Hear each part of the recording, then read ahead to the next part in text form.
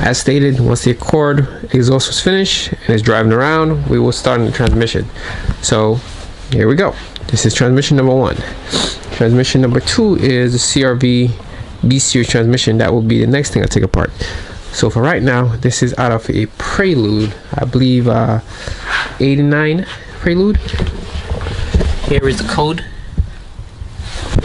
So this is the one we're going to be taking apart today, just to get all the the little parts out, get what's needed, so I can start taking apart that one and install everything into this housing.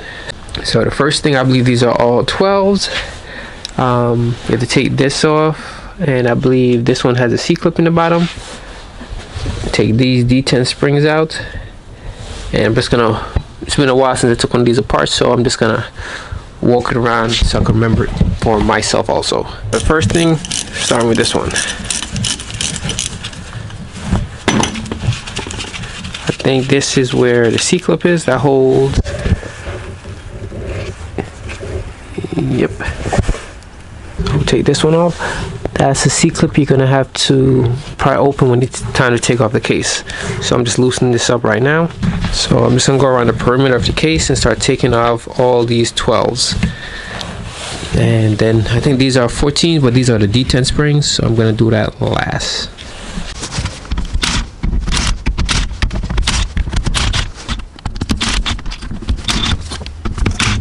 So with these should all be the same size. It's also good to just double check. Oh, yep, got everything. Just put all these in a little container, and then we're gonna start with the D10 springs, which is this, and there should be one more on the front side. Next, I'm taking off these 10s. This is to hold the shifter in place. So those are out. Then after taking those 10s out, just hit it with a rubber mallet. And there you go, that's taking off part of the shift mechanism. And I don't think I need to take off the rest to get the case off, so I'm gonna try to take the case off as it is. If not, then I'll continue taking off the shifter. So for safe measures, I'm taking these out. These are the D10 springs. There's a ball inside here, so I'm just gonna take it out. And don't forget to take this 14mm out for the back of the casing. It goes right here. So there are these two 14s that you have to also take out, and once you take this out, you should be able to pop the case up, as long as all the bolts on the perimeter are out and those D10 springs are out also. Now we just gotta pry it up, just double check, make sure all the screws are out. Yep, just gotta make sure all the screws are out before you end up cracking the case. So I applied a little bit of pressure just to make sure I crack this case open a little bit, but you gotta remember, it won't come off until you push this C-clip open.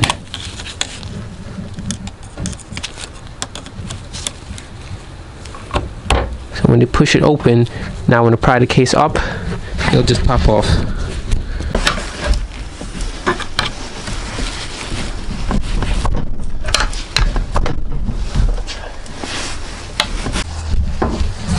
So I just had to apply a little bit of pressure, and now it is off.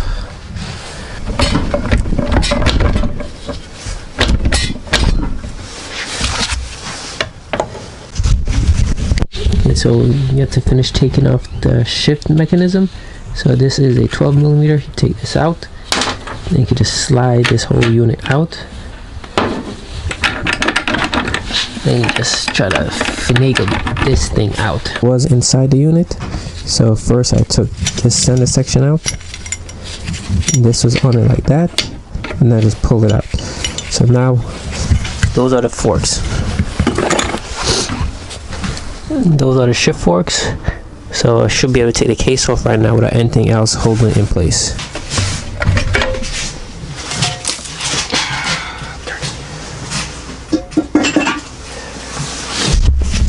Okay, so it's dirty with all the dust, but so far the transmission itself looks great.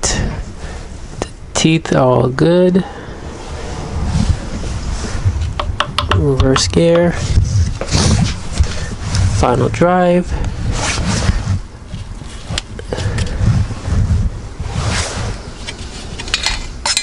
and this is just I guess the oil transfer inside the unit.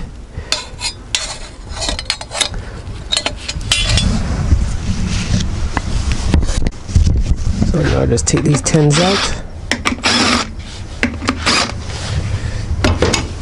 These are all stuff you're going to keep until everything is over with. So once you take this out, then you should be able to take out the reverse gear and the whole gear stacks.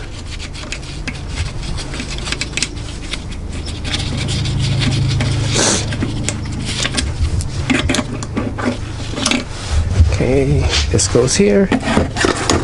Just like putting everything back in a box, putting the screws back where they were. So the main reason I'm doing this for is the final drive, the countershaft, and the countershaft bearing. So that's the reason why I'm doing all this extra work.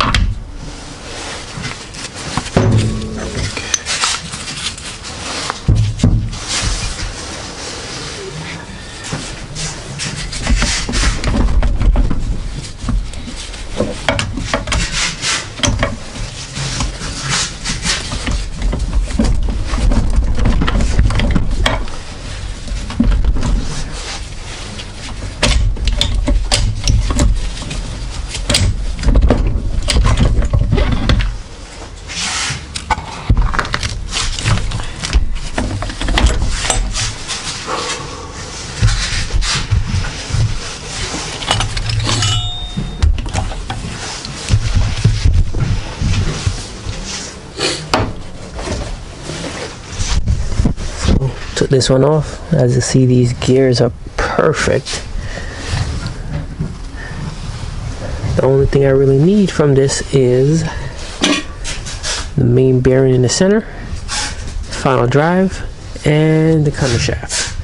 So what I'm going to do is just take everything out, put everything up, clean them off, put that case back on, and put this transmission up, so at least I have a good, you know, all the gears, keep them all safe, just in case if I ever do need them. So now I'm just going to start taking out. The final drive is already out, well, the whole diff. So now I'm going to take this out.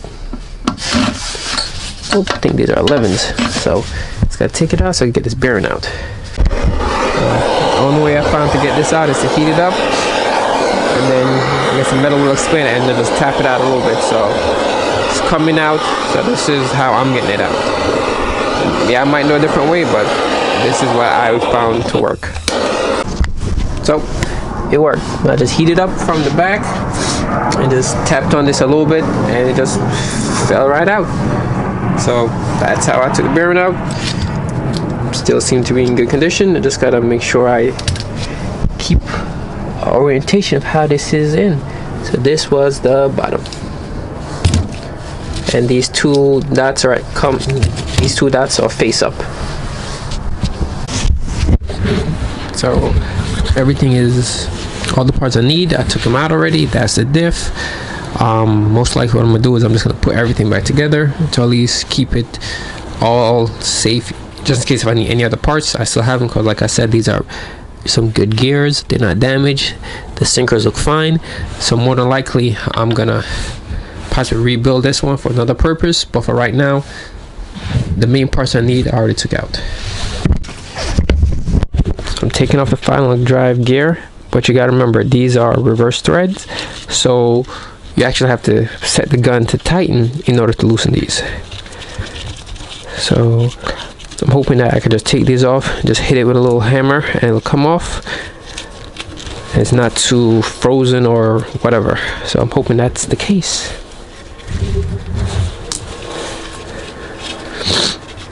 So I'm gonna try to see if I can start the H22 CRV transmission today, but it is dark outside.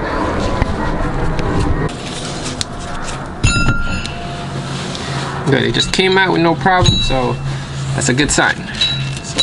So this work is done. I'm just gonna tighten these back up and just throw the whole diff back into the transmission.